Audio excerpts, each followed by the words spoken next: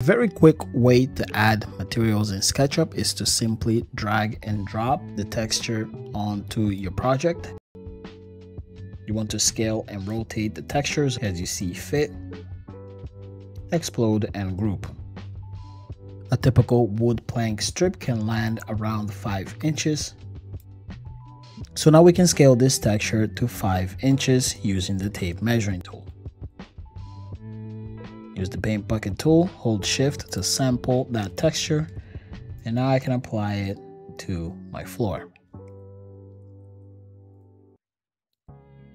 Another way to add materials is to use solid colors. So you can select the color from your materials, apply to a face in your model, and then edit this material to import the texture. Once you import the texture, you can go into this face, right click, texture and position, and here you can also adjust the scale and positioning of the texture. So now we can add the rest of the textures to the other components, and we should have something like this.